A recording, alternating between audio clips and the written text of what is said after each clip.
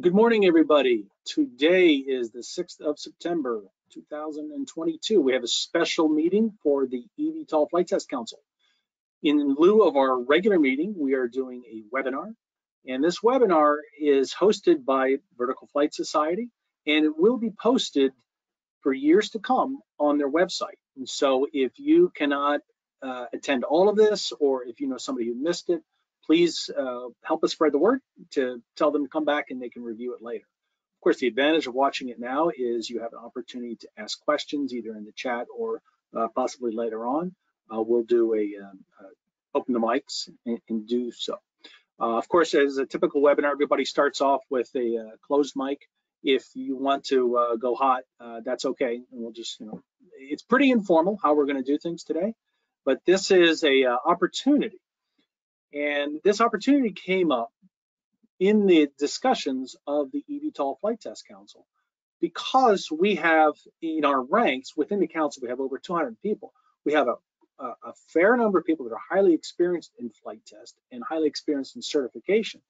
But we also have a pretty good number of people and organizations that actually know very little about certification and what's involved.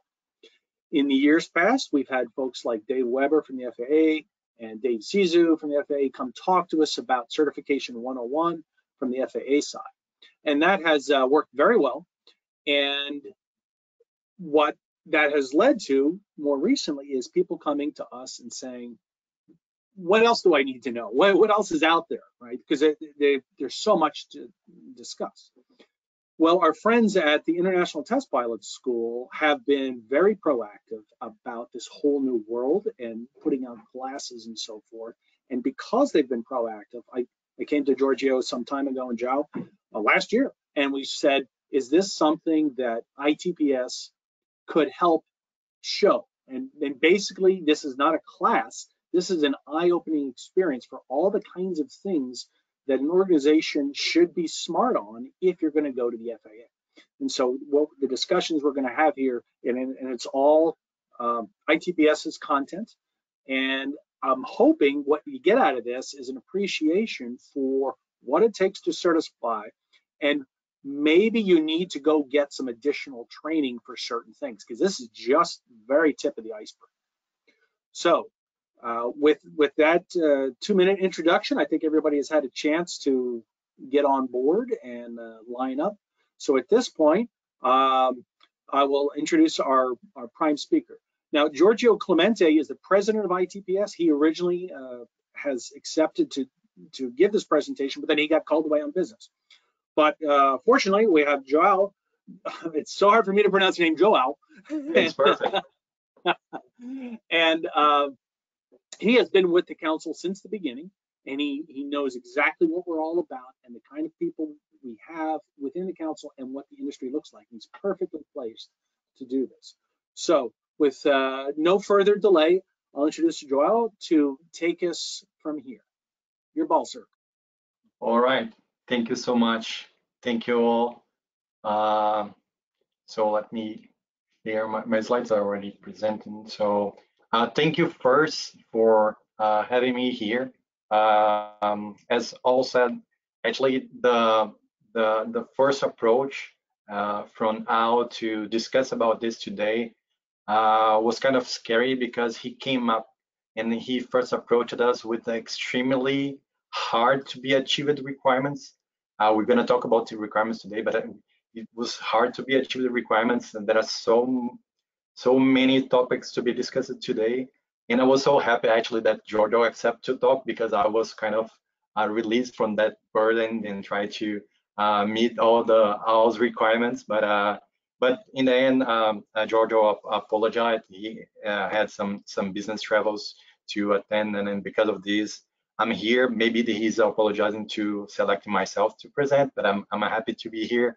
As I all said, I'm here since the beginning, so the idea today is, again, I will do my best to try to, I may not be able to show compliance to all the requirement, our chair requirement, but I will do my best to try to talk as much as we can about things that startups should know about certification of flight tests. We're gonna go through different aspects of flight tests and certification flights. So let's then start with our presentation. So when we look at this slide, you're gonna see that I went through like the eVTOL Council, Rosetta Stone. I took a look at all the previous meeting reports, and it's incredible how much, even for highly experienced flight testers, we are talking about terms and concepts that are unknown, that bring so much and so many interesting discussions in throughout those months of meetings.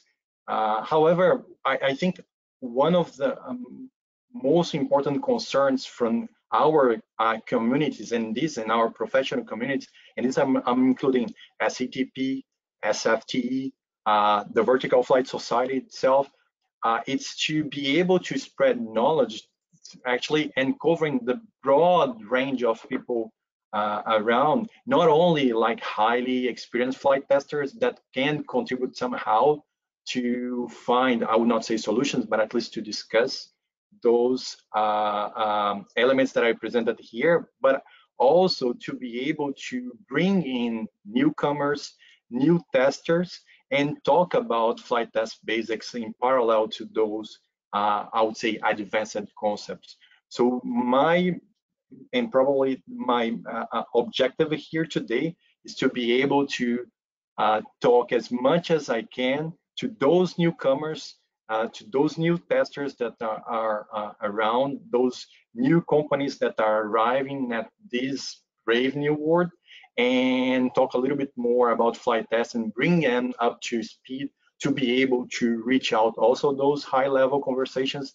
And maybe also this presentation today serves as a motivation to other members here in our council, all members from all these professional communities that I mentioned before, to come and also talk a little bit of flight test basics and other topics as well, to try to put all the flight testers that are around up to speed and able to meet their objectives in terms of development, in terms of certification, and to all of us to be flying safely all around the world.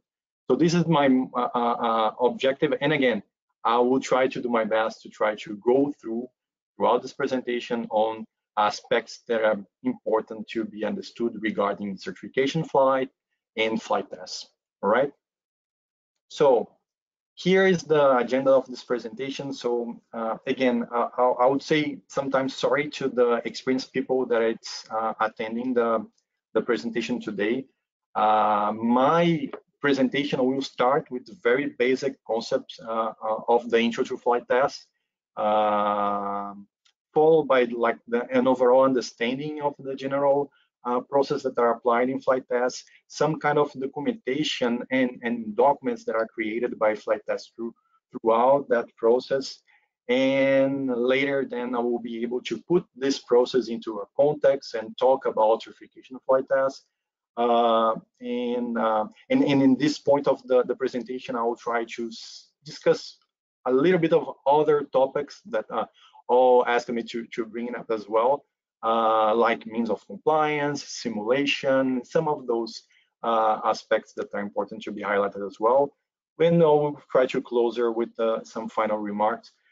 As all mentioned as well, this is a very like relaxed presentation. So if you want to jump in, send your questions on the chat, and if you want to come up and talk as well, please feel free. The guys will try to open the mic and we're gonna be able to talk. It's really a talk, and I don't want to at all, but it's important as well to, I know I already mentioned that this is not a presentation from any authority, so I'm not talking about our certification authority and awardance authority. I'm talking about from the perspective of a flight test school. So sometimes I will try to generalize concepts, sometimes I will try to simplify a little bit. But again, the idea is to try to bring up everyone up to speed and in the end to provide as well reference to all the newcomers, to where they can find also information and where they can be trained as well. So let's go through the introduction to flight tests, and it's interesting because every time that I'm invited by my neighbors to like a barbecue, I'm from Brazil, so I love barbecue, and I go with my orange flight suit. The first thing that the people, and I see that when I enter in that space, people start to staring at me, and they probably think that I'm closer to Tom Cruise or maybe Dennis Quaid from the right stuff. But actually, one of the first things that I try to talk about how I do my job and what kind of involvement I have in flight tests is to try to get rid of that typical and popular image of flight testers as risk takers and people that are typically leaping into the unknown. So and maybe that's the reason why I'm not invited by barbecues anymore. But I usually try to convince them that our flight test community and the flight test, it is a typically and a mundane activity that involves a lot of preparation, a lot of meticulous planning, that requires to fly quite precisely and to understand quite well what we are doing. And this is a reality of flight tests, and this is the concept that I'll try to bring up throughout the entire presentation as well, to try to get rid of these popular images and try to understand what is really what flight test is all about. So when we look at actually the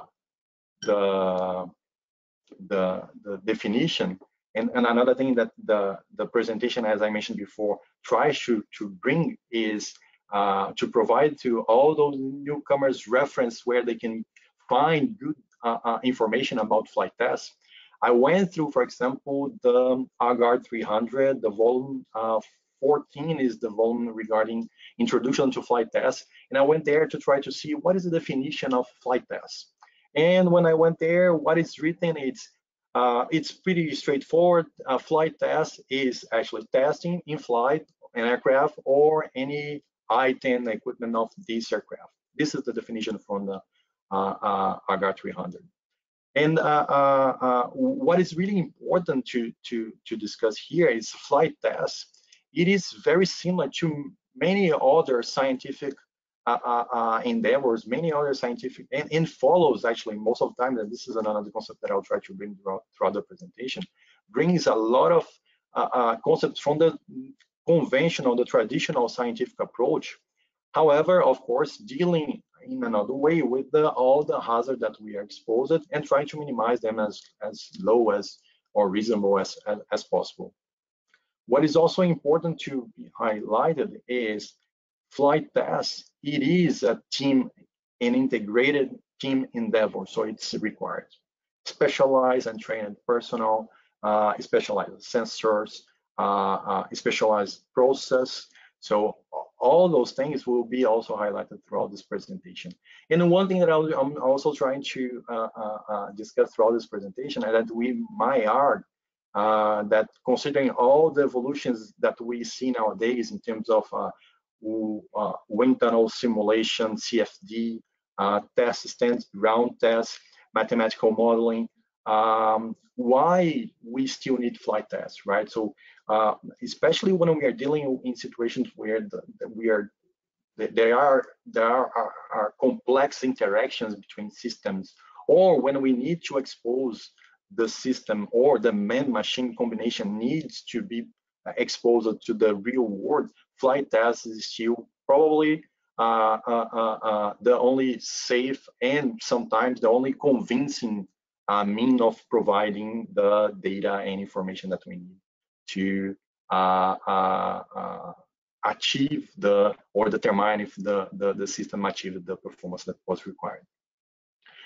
When we look at this team endeavor, what we are going to find out is, again, although in the following two slides I will focus on two main roles of the flight test team, it's really important to never forget this is a multidisciplinary and highly integrated activity that requires a team that is composed by many other specialists on test disciplines, owned actually or driven by other requirements like flight clearance, instrumentation, maintenance. So in this highly integrated and actually multidisciplinary team, there are actually two roles that I would like to highlight throughout the presentation, but it's again, it is just a sample of the personnel that's involved in flight tests,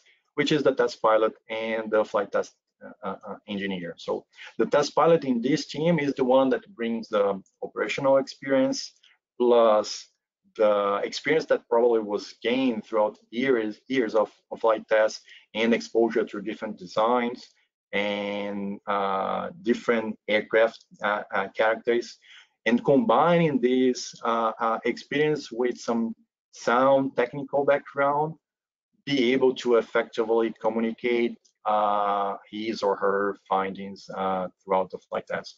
So of course, and they love to say that it is required to an above average flying skill to be able to fly precisely and efficiently.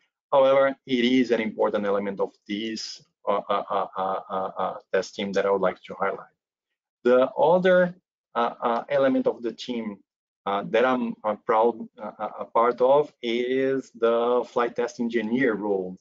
And although again, I went back and tried to look at SFT and again, the Agar 300, the definition, and we can see that the term flight test engineer is often applied quite loosely. Overall, we think about the flight test engineer as the person that is responsible to coordinating, conducting, managing all the various activities involved that are required actually to meet the objectives of a particular series of flight tests. So he or she is responsible, and of course, again, in cooperation with all the extended flight test team, test pilots, technical specialists, instrumentation engineers, data processing specialists, maintenance technicians and engineers for the definition, planning, and analysis, which of course requires some kind of high level of technical skill. Plus also, as a flight test engineer is typically involved in the execution of flight tests as well, requires some kind of understanding of the aircraft operation, to be sometimes comfort airborne as well. And once again, it's typically someone that has a good level or good communication skills to be able to, again, present concisely and impartially the results that were obtained. Those skills that I mentioned for test pilots and flight test engineers, they require training. So this is one of the important aspects. I'm working with the flight test training for more than 8 years now, and it's one aspect that I would like to highlight throughout the entire presentation. Those skills, they need to be trained. So we need to nurture those skills. So flight test training includes have technical aspects of our space engineering, plus some knowledge about management of, especially due to the involvement in flight test projects. It requires also exposure to practical applications of the theory of flight. Typically, student test pilots and student test engineers, they are also exposed to this teamwork environment when they are preparing their flights, when they are analyzing their flights. So all of these require some kind of training, and these are aspects that we're going to also discuss throughout this presentation. So now that we talk a little bit, I just introduced a flight test and I talked about the main roles. Let's go through the process and understand a little bit of how flight tests are executed, or where it starts the flight test process. So what I try to highlight in this slide is all the similarities between the process that are applied in flight tests, which we can see in the right-hand side of the presentation, with the traditional scientific method. Okay, the scientific method, it is a systematic process that is used to investigate any phenomena that would require, or in which we would need to acquire some kind of scientific knowledge. Okay.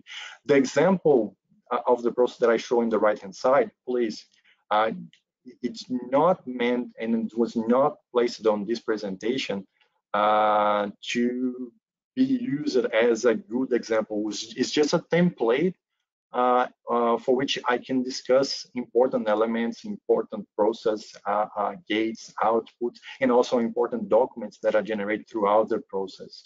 But what I try to highlight here, it's similar to the setup of an experiment of any scientific endeavor.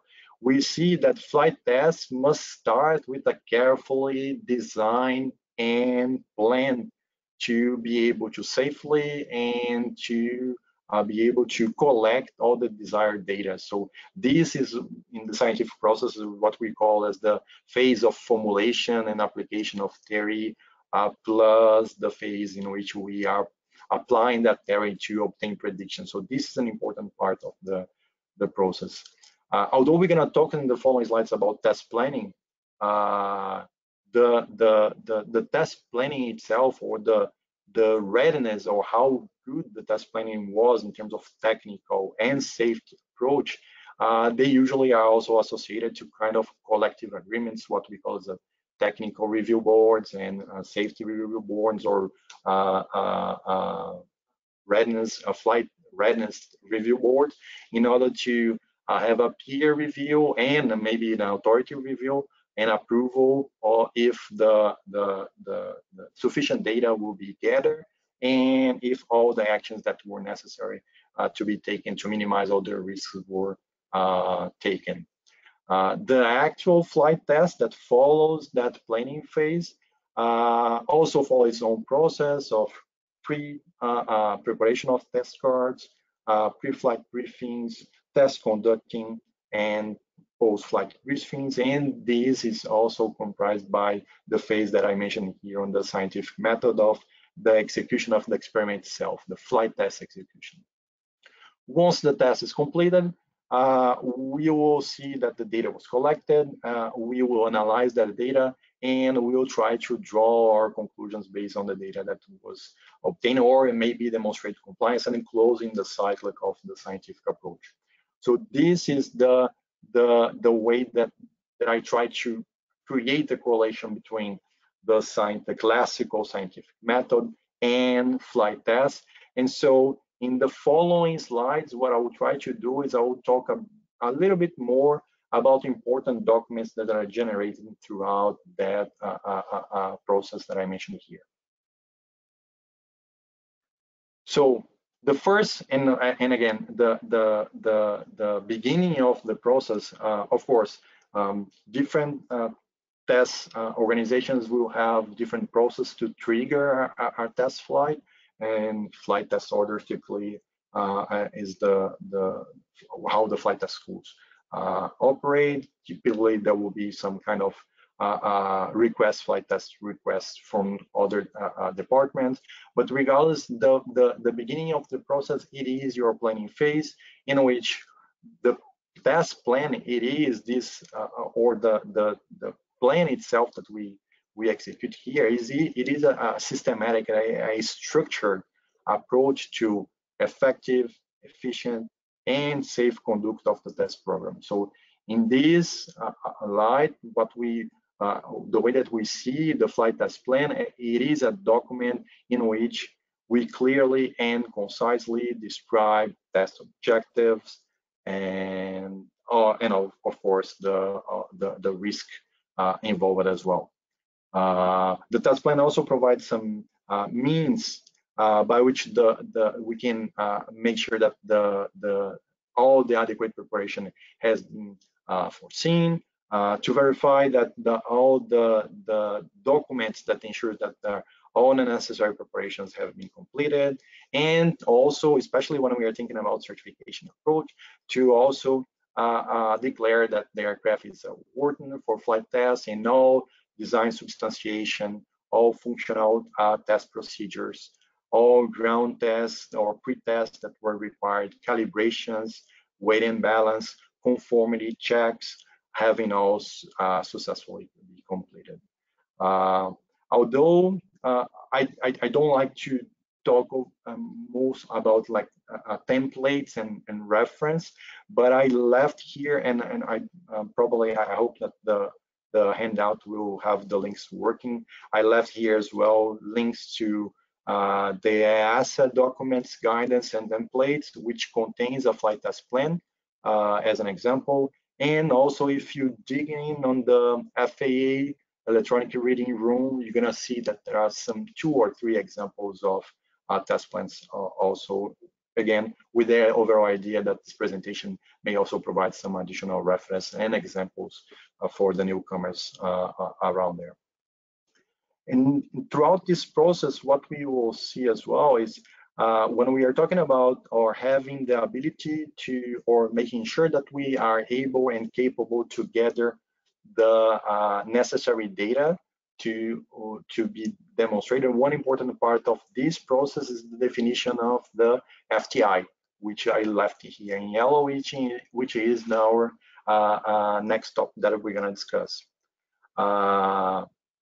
As I mentioned before, the test plans needs to define all the parameters needed to be recorded and be quantified in order to properly accomplish the tests that were defined. And this is actually done by properly detailing the flight test instrumentation. Of course, there is a great deal of detailed information that is required to prepare and implement an adequate instrumentation specification, so which is not at all the scope of this presentation. The systems, and we're gonna see nowadays that the system can be run from a very simple system, for example, only using as transducers the production aircraft sensors, and as a recorder the flight test engineer test card, or maybe we can have very complex systems with hundreds and thousands of transducers and special transducers, production representative transducers, and the racks of signal conditioners, multiplexers, modulators, and multiple or very powerful computers that will be converting the data, will be also presenting the data in some graphical format.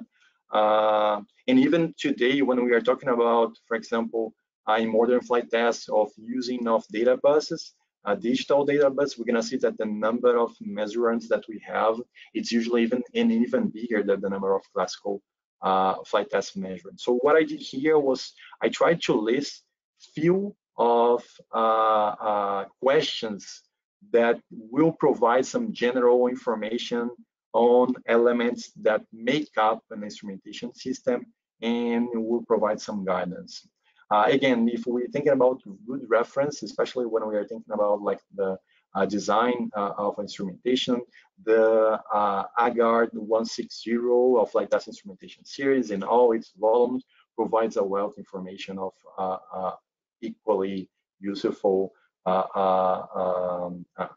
parameters or definitions when designing your instrumentation. So questions that I try to highlight here, especially regarding installation, is how intrusive the installation will be. It's highly dependent on how long the test campaign will be, how much time and the scope of the test, how much time the flight test vehicle will be available and use it for that purpose. Also, if it is necessary, and how the data will be used, it will be used on board using data displays, if it will require to be followed on ground by different disciplines as a way to mitigate risks, or maybe to be able to gain efficiency in your flight tests throughout telemetry. Yes. I'm sorry, the slide it seems to have gone off presentation mode. We're back at we're seeing the first slide right now. Oh, let me take a look.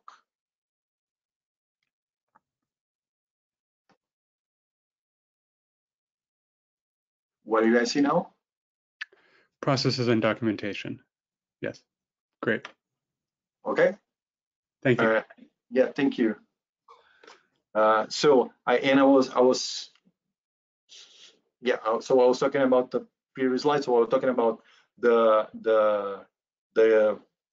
all additional and special instrumentation that is needed, like video, ballast, exciters for vibration and flutter, differential GPS as a through source of navigation systems or any other system. So all those are part of your throughout process or questions that need to be made throughout the testing planning phase, of course, based on the scope of your test. Another important considerations in terms of installation, it is associated to how the system will interact with the flight test vehicle as well, in terms of if it is electrically powered by the vehicle itself or using a battery, if the payload and the CG allow you to, in terms of weight, volume, and the definition of location of your FTI, how the system will be designed as well in terms of architecture of the system, if it will be a centralized or a distributed architecture, if how you're going to scale the FTI as well in terms of number of channels and the capability to grow the size of your FTI throughout the entire process and throughout the entire campaign. The transducer selection, especially in terms of the range, accuracy, sampling rate that is capable to capture the dynamic that you like to capture within the range that you like to capture, and with the accuracy that is required to demonstrate compliance against what you like to represent, plus all the considerations that need to be done in terms of calibration of those transducers.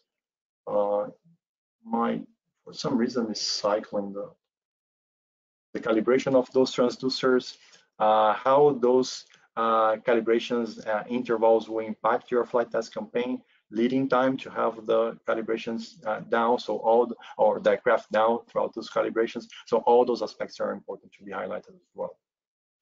João, we have a couple of hands raised. Would you like to take some questions at this time? Of course, yes. Let's go for it. So the first question comes in over text. Are there many differences between the FAA and EASA requirements for the flight test plan? Yeah, so when you see especially when we compare if you go through those two references that I mentioned before, if we go to the document template from EASA and we go for the reading room, which is just providing an example from the FAA, and again, I'm not talking about and I'm not representing any of those authorities, you're going to see that the approach is slightly different. The flight test plan on the FAA perspective, it's much closer to a certification plan in the sense of it's much straightforward in terms of the mean of compliance and the test conditions and definition based on what you are trying to demonstrate. The EASA, it's a more in-depth document that requires a background information, much more information to be provided. And so you see that especially the pre-test part of the document is much heavier on the EASA template than on the FAA. But again, if you are capable to, regardless of what is the template, to achieve those objectives that I mentioned before, to clearly state what you are testing, what is required to test, the configuration that you test, and what is being done in the sense of the test condition, test details. And this is the common element between the two examples is all of them, although in a different way, will go through those basic aspects to overall give to the certification authority the understanding that you are covering everything that's required when you throughout your planning phase to safely and efficiently conduct your tests. Great, thank you. So we have a hand raised from Peter Schmidt.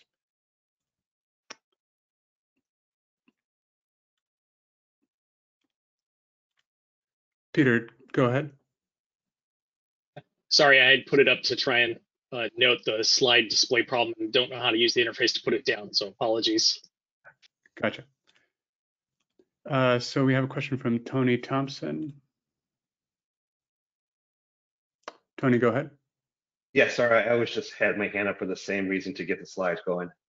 Understood. All right, thank you. Okay, go ahead. Joe? All right, thank you. Oh, thank you for the question as well. So the other aspect that is important, especially when we are trying to design and define, or at least to select hardware and during the FTI design considerations, it is the environmental conditions that these hardware and the FTI will be exposed throughout the flight test campaign, because they may be limiting factors in terms of accuracy and performance of your sensors. So I try to list here some other aspects that are also important to be considered in terms of temperature and for the envelope that you were trying to test, and also the temperature for storage and of those vehicles and sensors. Characteristics of vibration and acceleration, so they are especially important to define regions where you're going to install your sensors, and different aircraft types and different aircraft locations will be exposed to different levels of vibration and acceleration levels that may increase your signal or reduce your signal noise ratio, and also lead you to accuracy problems. Humidity, especially when we are dealing with external installations, that also affect the transducer's performance. If the hardware is capable to, or the equipment was designed to operate in a non-pressurized area and where you are installing it. And of course, electromagnetic compatibility, it's also a relevant aspect to be considered, especially throughout the design phase, and when we are thinking about locations, and also when we are thinking about the good function once the design is already integrated in your vehicle. So all those considerations are important to be done. And here I also left few other reference, especially regarding the environmental conditions. So the DO-160 in the military specs, the MIL standard 810, and if we were talking about the MIMC, the MIL standard 461. So those are also good reference when we are talking about environmental conditions. The other aspect that I also highlighted throughout that is important to be considered in the planning phase, it is the risk, and it is self-evident that flight testing should be conducted and actually must be conducted as safely as possible, without hazarding aircraft, without hazarding its crew, the persons and properties on ground. It's also equally obvious that none of or most of flight tests will have different degrees of risk, and the concept of risk or the concept of safety can also be a relative term. So the first thing I try to highlight here and to define it is what is risk. So you can see here in the slide, I'm referring a good reference for risk assessments, which is the MIL standard 882. But here you can see that risk, it is actually a combination of severity and probability, or hazard and exposure. It is actually a measurement or a future impact of a hazard if it is not controlled or eliminated. And a hazard, it is, as we can see here in the slide, a real or potential condition that could lead to mishap, leading to one effect that you can see here: death, injury, illness, damage, or any other effect. And this is balanced against the probability or the expression of likelihood that this mishap occur. When we look at the way that flight tests approach actually risk, we are going to see that the the flight test process has its own airworthiness and risk management requirements, which most of the times complements the overall safety management system, and it's part actually the system safety management system and complements the overall safety management. This safety management, it is a continuous and a strategic system that encompasses reporting, investigation, trend analysis, and so on. And actually, flight tests can sometimes add elements to the system safety management too, especially in situations where there are project or flight test specific risks that should be managed by a specific process and management process to address hazards that are related directly to the flight test activity and specifically to flight tests. In this presentation, although I would love to discuss, but in this presentation, I would not be covering any like advanced system engineering concepts like STPA or STEM, because traditionally what we're going to see is the methodology that is applied to assess the risk in flight tests is mainly based on the hazard assessment and the definition of multiple levels of latent and activity defense. So throughout these, we identify in each test point, in each test condition, in each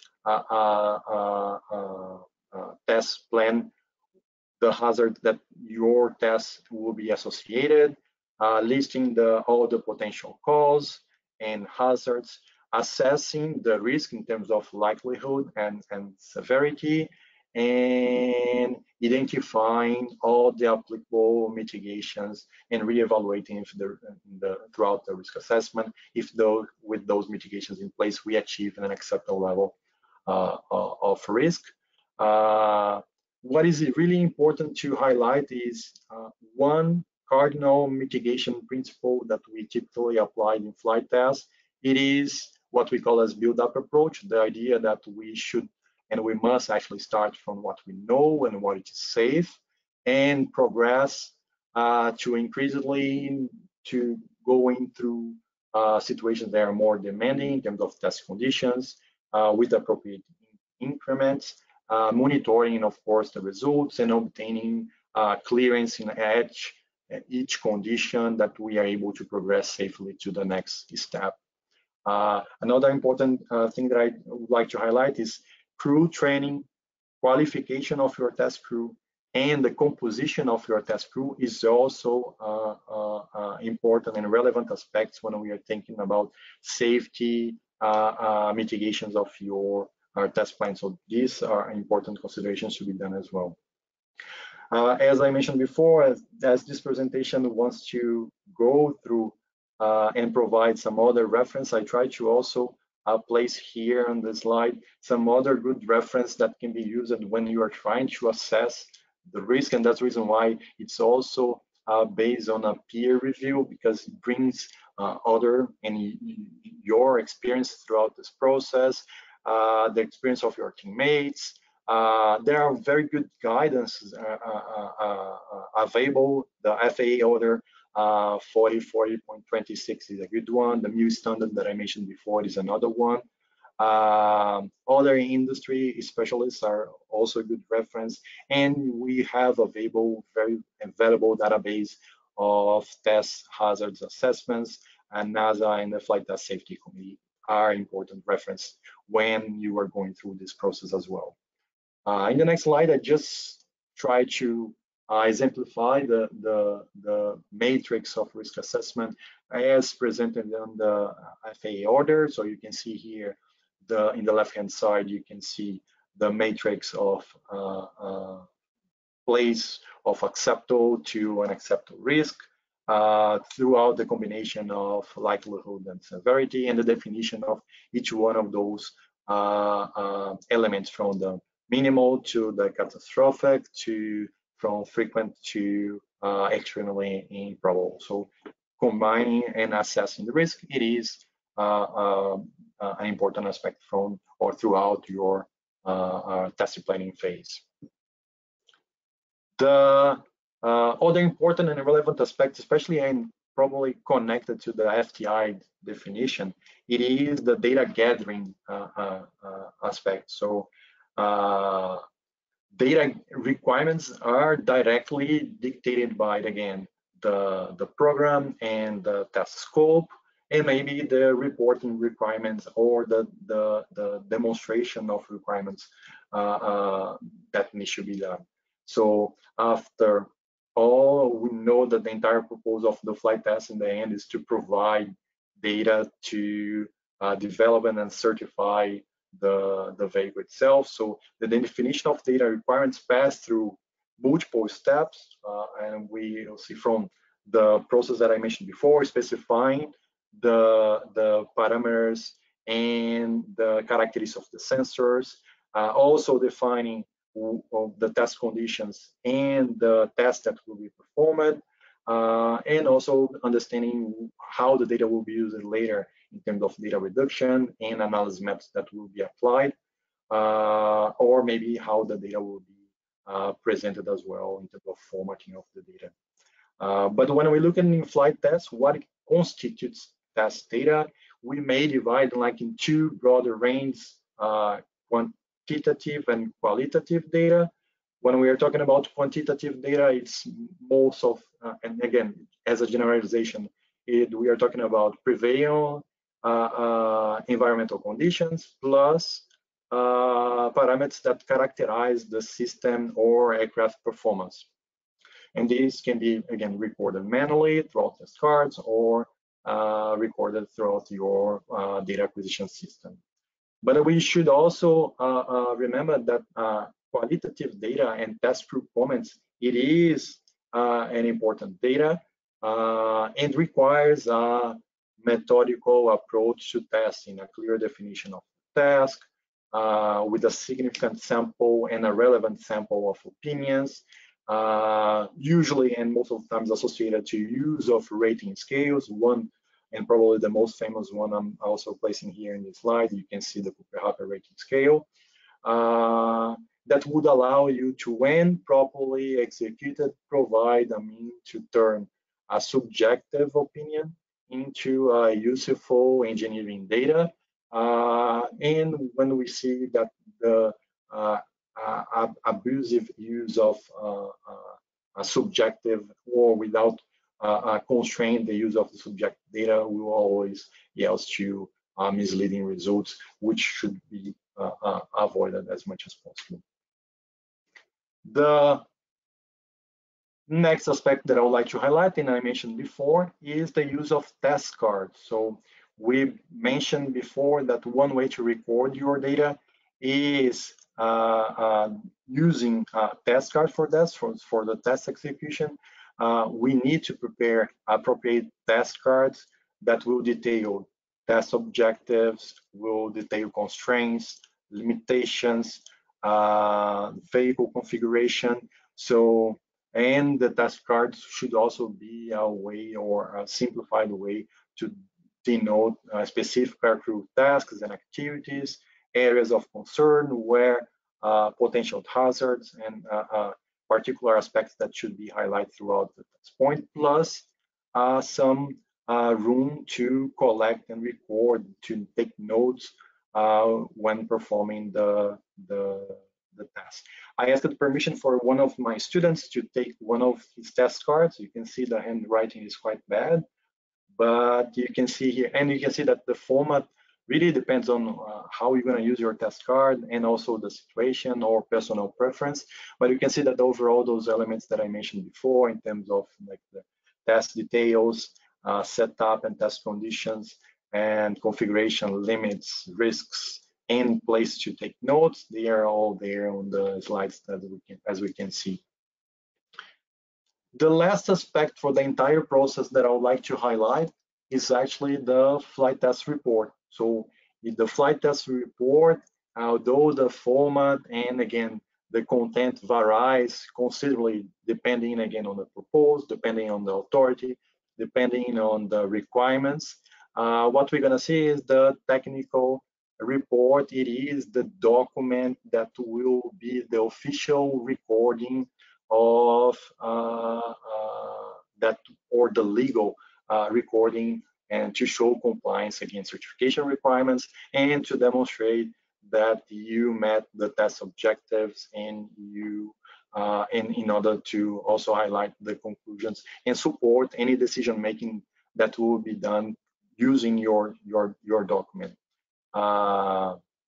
Because of this importance, because it's a legal document, because it's a document to show compliance, the document requires to be clear, concise, logically organized, and include all the information that will allow the reader or the authority to understand why it was done, what was done, how it was done, when it was done, and what happened and what was the final result. So in a very balanced and complete way, you try to approach, and again, without talking so much about templates, what we overall see is the document will be separating introduction, results and discussions, conclusions, plus all the supporting annexes that or supplements that will provide additional information to the reader.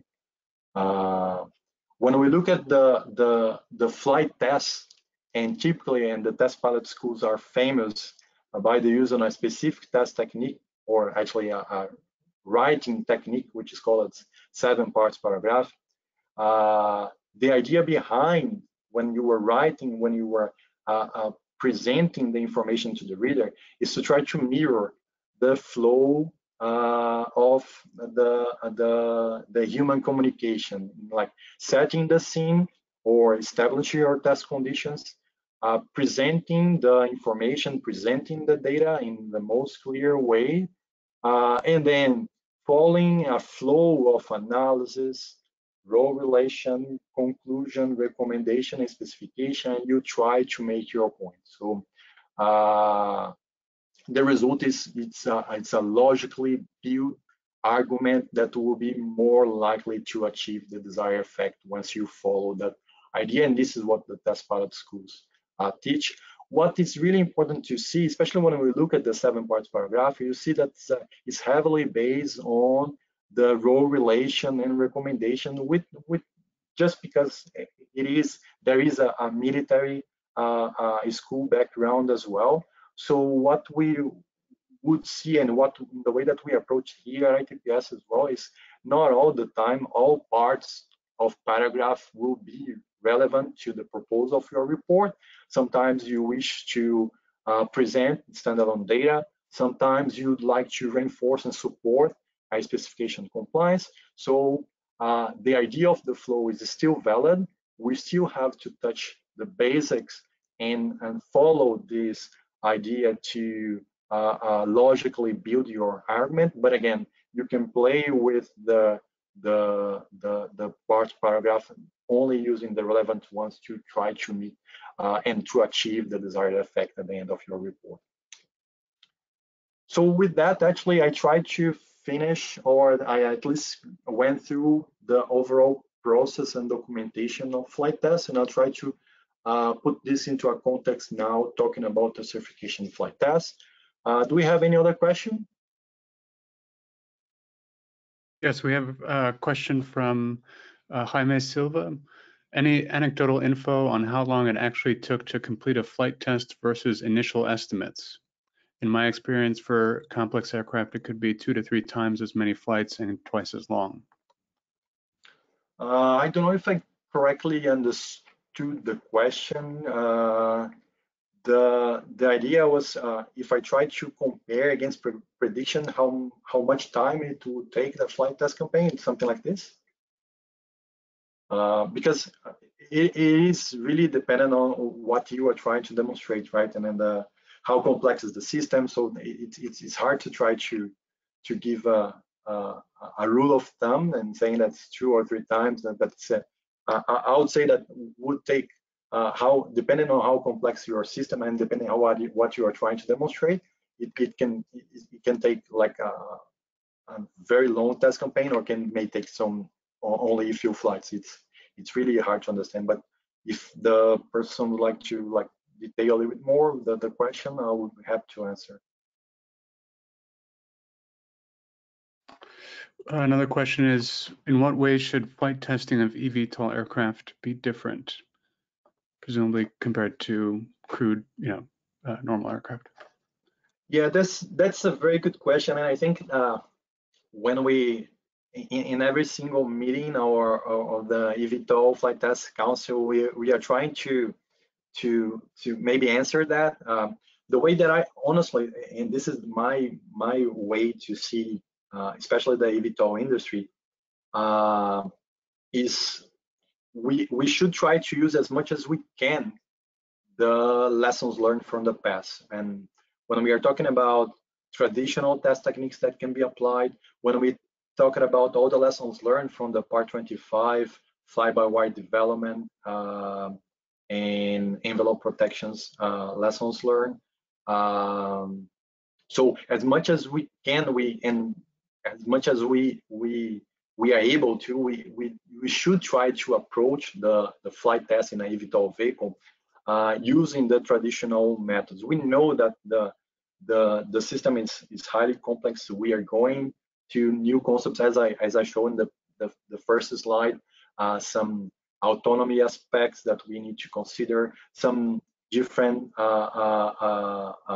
propulsion system and configuration, hybrid configuration, electric vehicles or hybrid systems.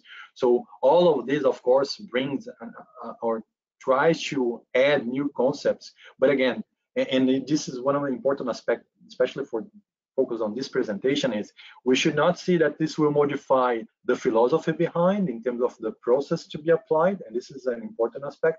We are still heavily dependent on a well-defined plan, on covering and assessing properly the risks. We are also heavily based on the definition of what we need to collect, how it will be collected. The principle of test conducting will not change so much, although again, we are seeing that most of the companies are using remotely piloted aircraft. We change the environment, change how the test conducting occurs. I see that there are several things that are new in the industry, but I see that as well that the traditional, or at least the lessons learned from the conventional test methods and test techniques are still applicable, and this is the way that I see, at least, that the industry must evolve to find its own way to perform its flight tests. Thank you, Joe. We have a question from Matthew Hasbone. How is simulation currently being used to support flight testing? How might simulation better support flight testing and certification in the future? Okay, I will not answer that question. Actually, when we go through certification flight tests, I will actually touch a simulation, and I hope that I will be able to answer those questions. Okay, I will hold for now. We have another question from Lucille Busman. What are the differences of the hazard analysis process compared to the ARP 4754 proposed processes such as FHA and PASA, etc.? Yeah, so it is a good question, because when we look at in terms of system development perspective, you can see that other techniques to assess risk are available, especially for highly complex software development and so on. What I try to highlight on the risk assessment and flight test risk assessment, I try to highlight that the classical methodology, it's a simple, it's not simple, but it's a list of applicable hazards and the subjective assessment of likelihood and the effect of that hazard. So different from most of the quantitative methods of hazard and risk assessment, you are going to see that the method that I try to highlight there test hazards assessment or THAs for the safety review board and flight test plans. They are actually high level aspects that will be mostly trying to focus on the procedures or layers of protections that you can create in order to mitigate that hazard. So this is the way that I see the difference between them. But again, if we look at the ARP, or if we look at the other methods that I mentioned before, STPA, STEM, they will also be able to support, maybe with even more quantitative data, the way that you decide to approach in terms of the test that you plan and the mitigations that you try to reinforce throughout your test campaign. So another part of that question from Lucille, isn't such analysis considered to have been conducted during the design process? Indeed, you will use as much as you can throughout your test planning the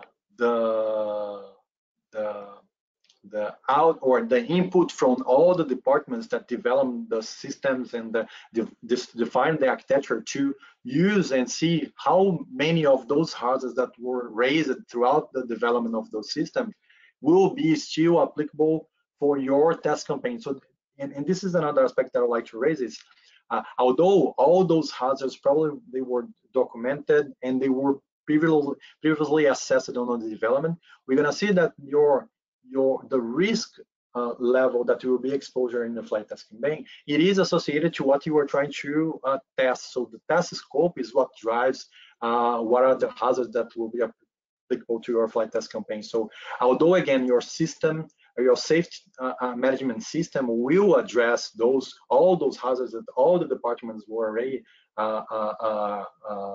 studying beforehand on the development phase, you're going to see your test plan will try to collate, will try to combine the ones that you see that will be somehow highly exposed when you are performing your test campaign. So again, those are source of information that, and maybe I forgot to also list when I listed all the other sources that can be used.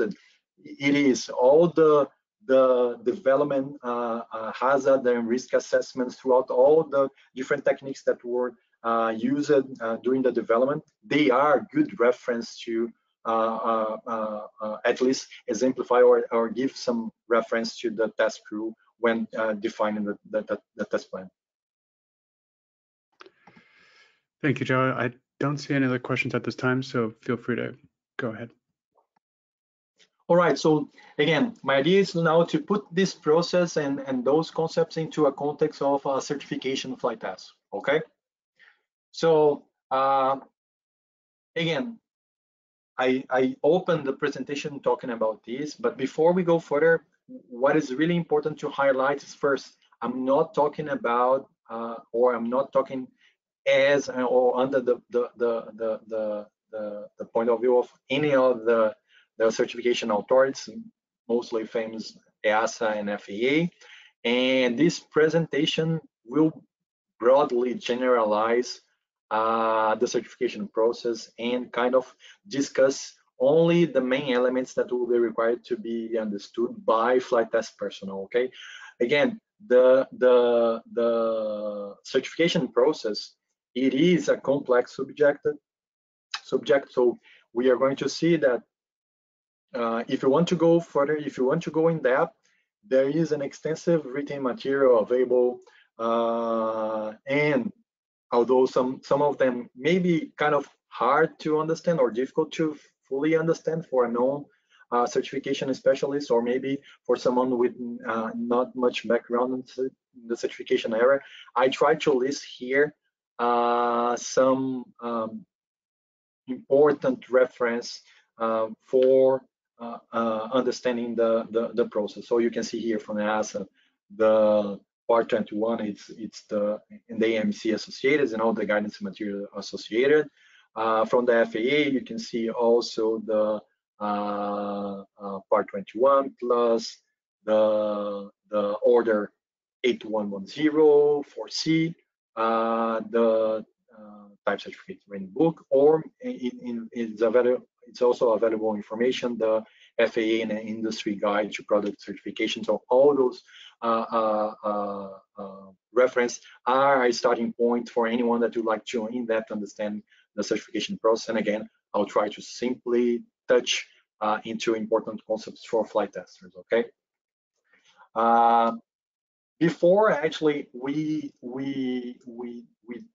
go through the process of certification and we understand where the certification flight test will be within that process, I would like to, again, as I did from the previous slides, I would like to first define what is or what does type certification mean.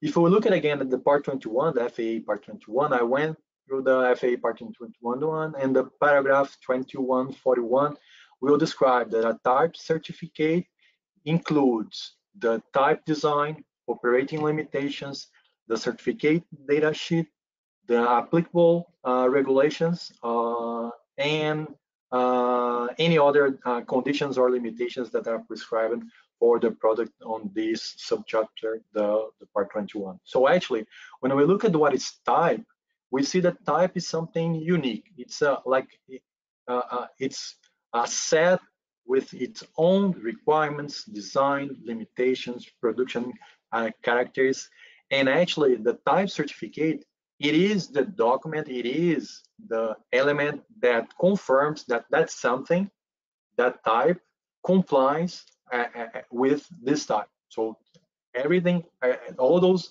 and all the so throughout the process, what we're going to try to demonstrate is compliance. So which means that we're going to verify if the type design has actually met all the certification technical requirements, plus if throughout the process that was not shown any unsafe aspect or characteristics when in operation. Then we're going to see that conformity, it is associated to us individual product. So it's a way to try to demonstrate that now a product, it is built in accordance to a type design. So which in the type design has a type certificate. So if we think about the certificate of airworthiness, it is an essentially a production quality assurance document that was issued that includes inspections, tests, and production flight tests to demonstrate conformity with a type. Okay, so we go from a set of design characteristics plus requirements to something that was built according to that type design. Okay, and in order to show compliance, in order to achieve the state in which the type certificate will be issued, we want to go through a process, right? So, and again, the process can have different names, can be separated in different number of phases, but again, I try to generalize here into mainly 5 phases, where the 5.4 represents where the overall process terminates with the issuance of the type certificate, plus with a demonstration and the stating that all the compliance record was completed and all the other documentations associated, like certificate data sheet, manuals, were all done, plus the which opens also the phase 5, which is the post certification activity, where maybe some optional or additional aircraft operation capabilities were demonstrated, or maybe some parallel or bilateral agreement with other authorities will be started as well. But what I would like to highlight in this presentation is the first 3 phases, which may be where the flight testing will be heavily involved as well. So this is the aspects that I would like to highlight in the following slides. So it's the phase 1, where we're going to have the application and certification base, the phase 2, where we can establish the means of compliance, and the phase 3, which I'm calling here as the phase where we're going to demonstrate and record compliance. Okay, so going through the phase 1, what we're going to find out is the phase 1, although we think that and we we know that the development cycle starts much before what I'm calling here as phase 1, with all the development, all the marketing, and all the study of that was necessary to start to build and develop your aircraft. The phase 1 actually starts and formally starts with the formal application in the certification authority. So, and this triggers actually a series of familiarization meetings where management and technical meetings will be discussed regarding or will be discussing overall design, new or innovative features that will be implemented, technical risk areas, overall certification approach in terms of the scheduling, in terms of overall or expected certification base, expected means of compliance. So everything that will be triggered through the form, and also it will also start a phase where you're going to start to understand how technically capable you as applicant is to perform those tests. So there is or there are specific requirements, especially for applicants conducting flight tests, especially in terms of how they approach risk and their safe managing systems as well. And good reference for that is if you go to the flight test operating manual template from EASA or the Part 21, you're going to see good reference of how your flight testing should be established if you want to conduct flight tests for certification purposes. But if I want to highlight the most important milestone or the most important element from what I'm calling here as a phase 1, the first phase of certification, it is the definition of certification base. The definition of certification base, it is the agreement between applicant and authority regarding all the technical requirements that will be demonstrated, including requirements related to emissions and noise, plus requirements or special conditions, findings of equivalent level of safety, exemptions, and if I'm talking about milestone, those discussions in that agreement will be actually recorded based on what we call as a general issue paper. The general issue paper 1, it is the certification basis issue paper. When we go to phase 2, we are now trying to find an agreement between applicant and authority regarding or using as reference the certification base, and then going paragraph by paragraph or element by element of the certification base, and discussing and agreeing regarding how each one of those paragraphs will be demonstrated. So what we call as a means of compliance. And typically a numerical system is conventionally adopted, which I'm also placing here on the slide, and you can see it goes from the mean of compliance 0, and especially if we are thinking about the mean of compliance where flight tests will be involved, you can see the mean of compliance 5, 6, ground tests and flight tests, and nowadays the mean of compliance 8 as well, simulation and modeling. Plus another thing that comes throughout the phase 2 is the definition with the creation of your certification plans, not only the definition of how you plan to demonstrate, but also the level of the agreement in terms of the level of involvement of the certification authority.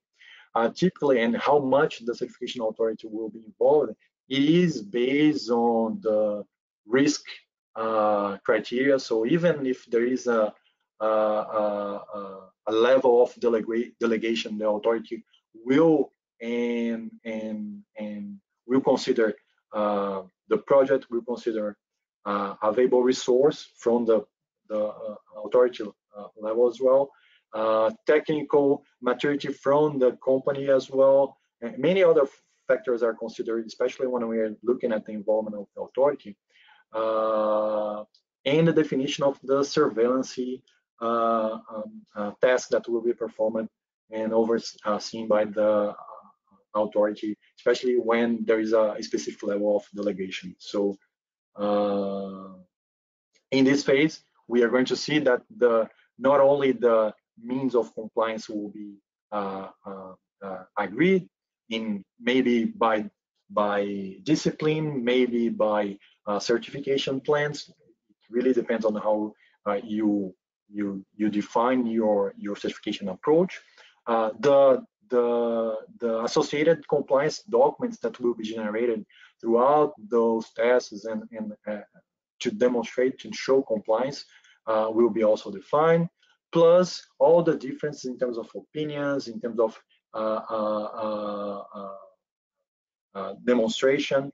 It will be also documented in what we call the issue papers, where the authority expects certain means of compliance, certification memoranda, certification review items. So all those documents will be also usually built and discussed throughout this phase.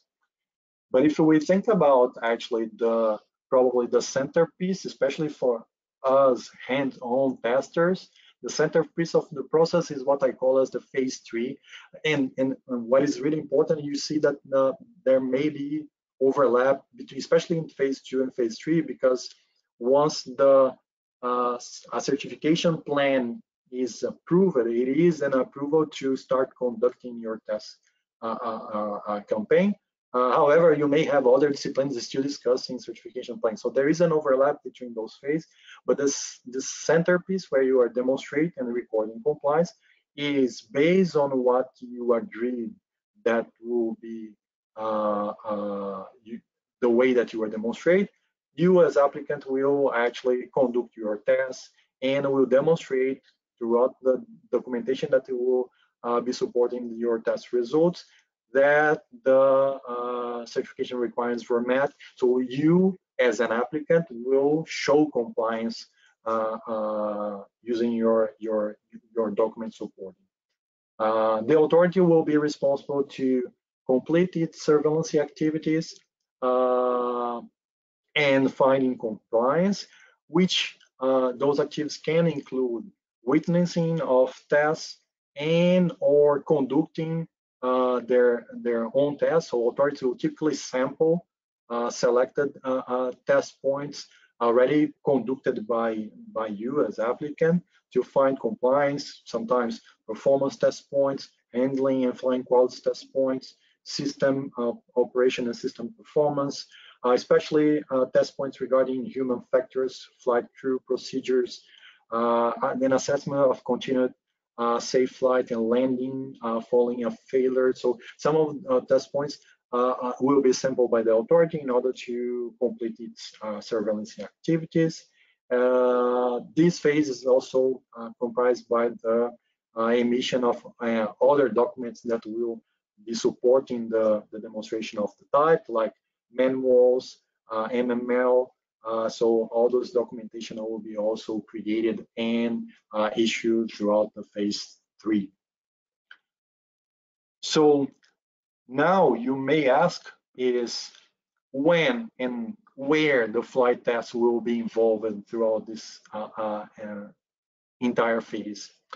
The first thing, and probably the easier answer, is every time that you see in your test plan a mean of compliance 6 or a flight test, it is a moment where the flight test team, the flight test crew, and the whole team that supports the flight test activity will be involved in order to show compliance against, and what we will see is typically against the subpart B of the part, if we look at 23 to 29.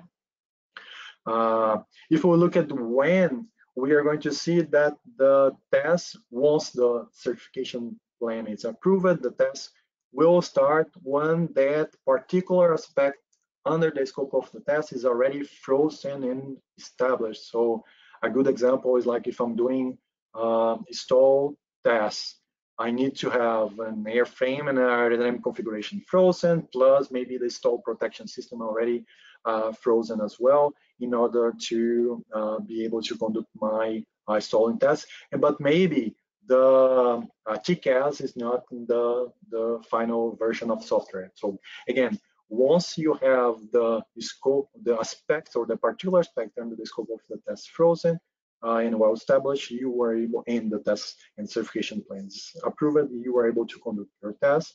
And of course, if there are any other system that maybe not in full conformity with the end state of your product, you may, or if there is any doubt, of course, you may come back to regression tests and do some further limit testing in order to demonstrate that there is no change or no effect once the test configuration was changed or that characteristic was changed. Another important thing is, although it is kind of naive to think that only subpart B requirements, especially when we're talking about the conventional part 23, 25, 27, and 29, require involvement of flight tests. Because what we're going to see is flight test interface with several other disciplines, and good examples is structural requirements may be associated to a flight test mean of compliance, flight controls, other systems, software, noise. So there are several other disciplines and elements and other subparts of a certification part that would require some involvement in flight tests. And not only that, not only means of compliance 6 or the mean of compliance of flight tests would require some involvement of flight test team. We see that the mean of compliance 5 ground tests may be requiring some kind of flight test. And actually, in reality, what we are going to find out is the flight test, it is involved throughout the entire certification process. First, because typically we're going to see that test crew will interface with the authority counterpart, plus every time that any kind of subjective assessment or pilot judgment is requirement, you're going to see that there will be an involvement from flight test. So, and I try to list few situations where this will be necessary. So, if we are talking about level of pilot skill, crew workload, it is based on flight test subjective assessment. Consistent and ease of operation, crew procedures, emergency procedures, continuous safe of flight and landing, HMI, so human machine interface, interpretation of displays, indications, ergonomics. So anytime that or any other aspect that requires some kind of pilot judgment, we are going to see that flight tests will be involved. The other aspect that nowadays we are going to see that flight test is involved is especially in terms of simulation. So simulation is now and commonly used or try to be used as a mean of compliance, as a demonstration of compliance, and is heavily involving flight tests. I try to, before talking about certification or using simulation, I try to justify the reason why simulation is becoming so much well integrated in the whole aircraft development. So first, we're going to see that simulation, especially the level of simulation that we see nowadays, we see that reduce the amount of aircraft systems development testing requiring that's required, and eliminate most of, or try to mitigate any late change design or changes that are done throughout ground test and flight test program. So usually late discoveries during testing have high impact on the test schedule and usually leads to delays on the flight test program. So typically a way to try to mitigate that is achieving a specific level of maturity using simulation and integration test rigs. So this is a good reason to use simulation. So in order to reduce the duration of flight test program by improving the test maturity, especially before the first flight, and to minimize as well the flight test vehicles utilization for demonstrating compliance and for certification purpose. We're gonna see that the use of simulation is it's increasing and increasing. Of course, there is also an idea to try to mitigate technical and safe hazards and risks. So typically, you'd like to focus on hazards tests and failure case that cannot be easily or conveniently be performed in a test aircraft, to use simulation, or maybe because just the cost is prohibitive and you'd like to perform those tests using simulation. Of course, for those, what is required is to have a suitable and representative simulator, which is probably one of the most relevant aspects to be discussed.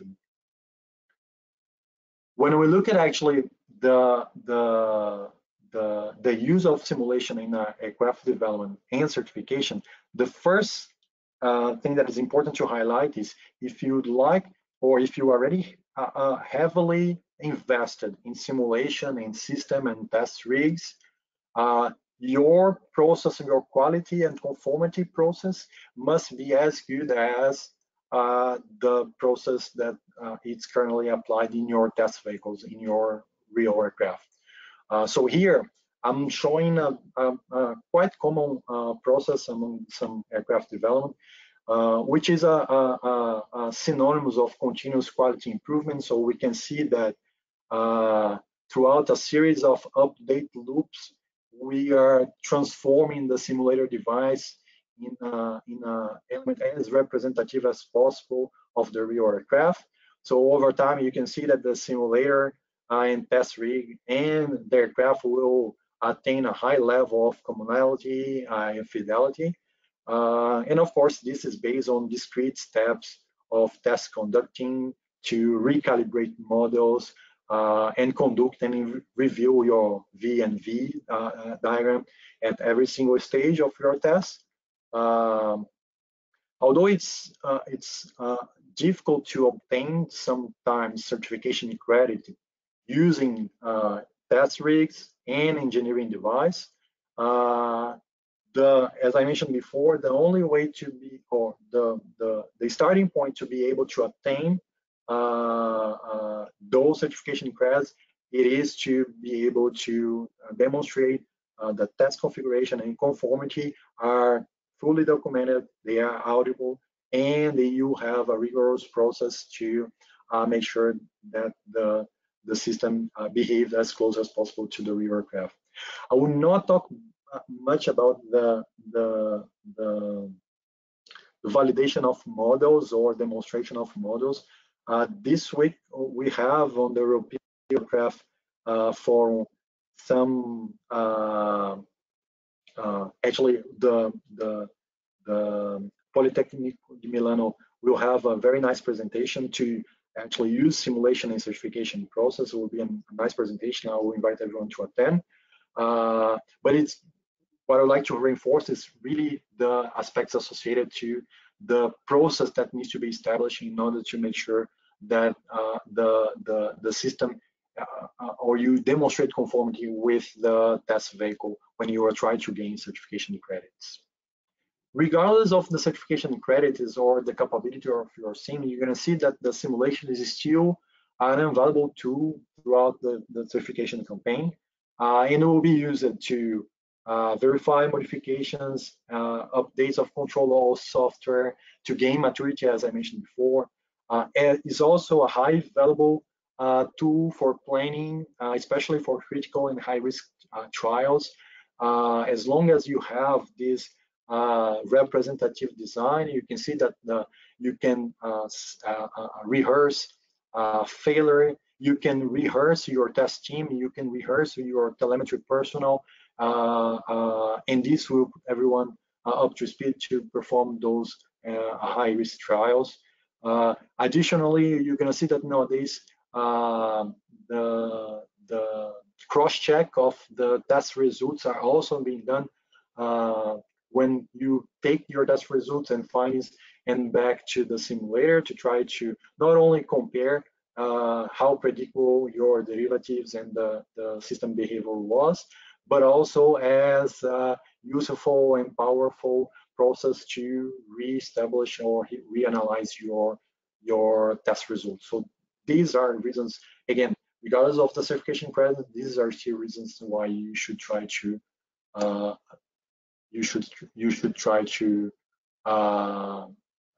use the simulation as much as you can throughout the entire certification campaign. So actually, this kind of ends my presentation. So I have only final remarks. I don't know if you have any other question, Dan, that I'd like to pose. I can go for the final remarks if you wish, and then we open for questions. Yeah, so we have a few questions here. Okay. And then folks, feel free to raise your hand as well if you have other questions. Does EASA have representatives in the US to witness tests in the US? Or are they willing to travel to witness tests or send an FAA designee? Yeah, unfortunately, I will not answer that question just because probably I don't know the answer, and then again I don't want to speak as an EASA personnel because I'm not. So I prefer to maybe we have someone in the audience that will be able to again the validation and the bilateral agreements between the authorities, they working in a slightly different way. But again, if there is a parallel process, it is a way to try to gain time throughout your certification process to have both or any other authority following and witnessing tests at the same time at the main authority in which you applied for certification. I'll add into that please. The idea of bilateral certification is the FAA, in this case, if you're certifying the United States, the FAA is supposed to coordinate with EASA or Transport Canada or whoever the other authorities are, so that the applicants don't have to repeat so much work. That's what they're supposed to do, pre-coordinate. Now there might be some stuff that for instance, the Canadians will come down and say, well, we like how you do everything in the FAA except we have special requirements for cold weather testing. And we're going to come down and look just at that because we have special requirements. So, but that is up to the FAA to coordinate that if you're doing it in the US. So there's your answer. And then just reinforce some of the aspects that I'll mention as well is usually in those bilateral agreements, we should also remember that especially issue papers, findings of equivalent level of safety, special conditions, they are kind of and sometimes subjective in the way that there is an interpretation from the authority as well. So different authorities may have different interpretations, and that's what leads you sometimes to have additional tests to be or additional demonstrations to be performed. But again, the bilateral agreement should try to avoid as much as possible this extension of a certification campaign just because we need to demonstrate more because there is no agreement. Okay. Another question we have is the POH approved after obtaining type certificate, or should it be while demonstrating compliance phase 3? Yeah, this is a good question. So we saw, and based on what I presented, is the manual, in your flight manual, it's defined as your type. Okay, so one important document that defines type, where, for example, the limitations are written, the operational limitations are written, it is your manual. So the manual, it is a document that will be issued on the phase 3, and before your type certificate, it must be approved. Thank you. Another question we have, can you introduce the concept of level of interest from the certification authorities? Level of interest in the sense of, I understand the question in the sense of what will be the level of involvement of the authority throughout the process. So we can have, especially in there are a few certification authorities that are dealing with types of delegations, right? We can have an organization that defining compliance is delegated. We can have individuals that have the finding compliance delegated. So this is the kind of level and the involvement that we're going to see from the authority. So we're going to have, for example, a document that will be reviewed and the finding compliance done by an specialist from the certification authority. We can have maybe someone from your team that works as a delegate and will be actually finding compliance throughout your process, and the certification authority just audit this process. Or we can have situations, especially in Europe, we have organizations that are delegated to find compliance. And so again, depending on how critical is the certification process, depending on how is the maturity level of the company, depending on how critical is the system, we're going to see that those levels can be increasing and increasing in terms of how much involvement you're going to see from the authority and how much you can gain time with that as well. Thank you, João. We have a few requests for the presentation slides. If you're able to attach them in the handouts, that would be great. Yes. Otherwise, I'm sure we'll also provide them on the Hover community for FTC members. Yes, Yeah. The slides are already posted for the council members in our usual library, and if there's any other way that you want to push those out, that's fine. Yeah, Okay. I'm happy to as well. They are pretty open, and please. Okay, I think that's all the questions at the moment. Okay. So feel free to proceed. Yeah, so actually now it's just my final remarks before we go, before kill me. So the presentation was quite quick, and again, I tried to touch base and few aspects on the basics of flight tests. So what I tried to demonstrate, or at least what I did my best to try to discuss, it is that flight tests requires understanding of basic process and fundamental principles, not only of flight tests, flight mechanics, and so on. So it requires continuous training, and this is one point that I like to reinforce. Requires discipline, careful planning, risk mitigations, requires impartial reporting, and overall teamwork. Okay. The other thing that I tried to do during the presentation was to give an overall idea of the certification activities, especially the ones that we're going to have flight test personnel involved. What we saw is it is a long process. Mark, SFT present, recently published also and posted on LinkedIn and Facebook a few nice posts about the flight test process and timelines and everything. They are very good reference as well.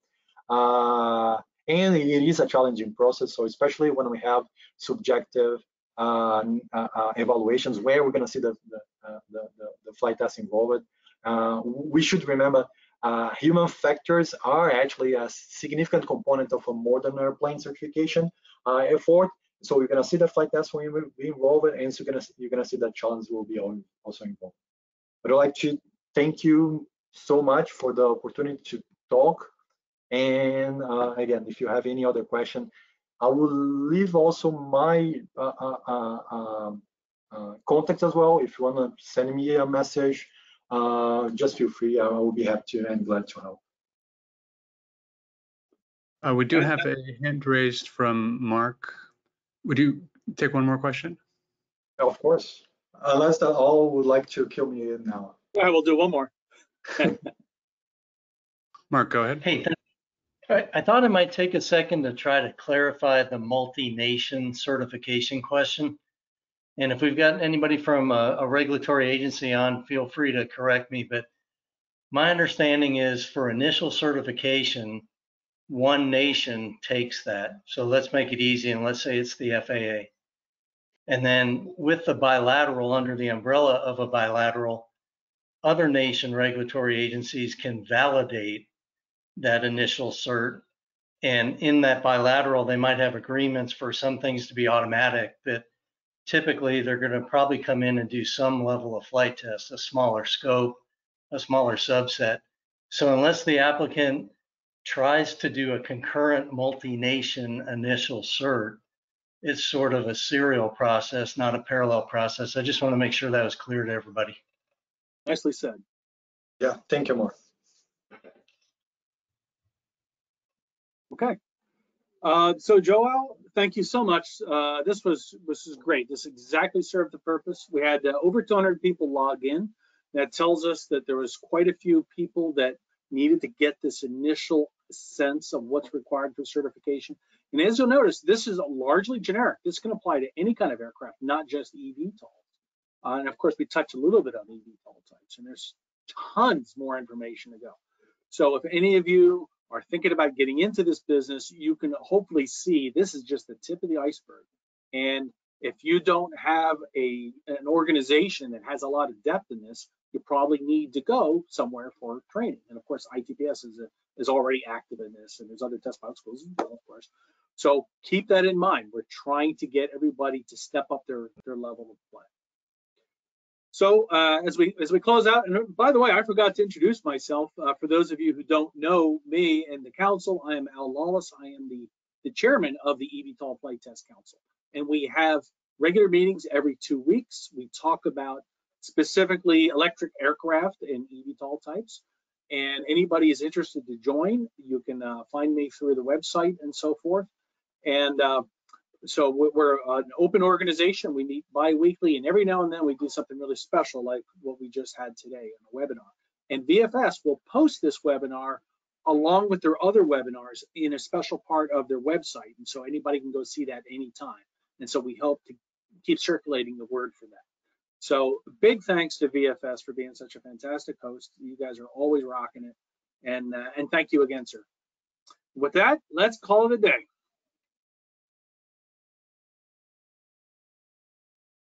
Adieu.